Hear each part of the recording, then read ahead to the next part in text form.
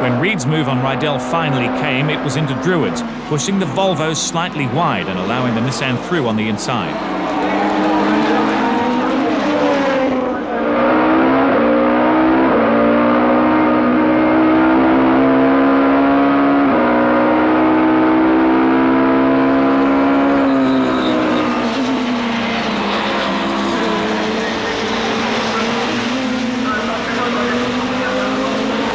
Rydell showed his annoyance with a punt through clearways, but Reid has shown himself a master at taking those love taps and carried on to take his first feature race win. It didn't end there though, and as the pair pulled into Parc Ferme, the on-track pugilism continued into an off-track bout of attempted fisticuffs, albeit a one-sided one.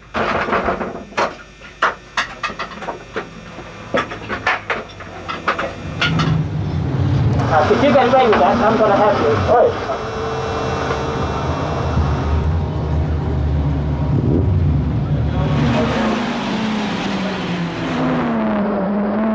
In the white corner, Anthony Reid. I'm a little surprised. You know, touring car racing is very tough. It's the most competitive series in the world.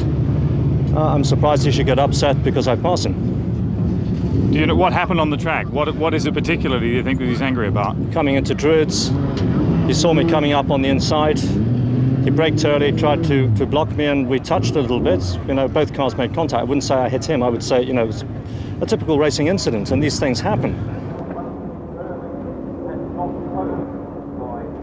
And in the blue corner, Rickard Rydell. Didn't brake and ran straight into the back of me, and I ran wide, almost went off the circuit, but so he got passed on the inside.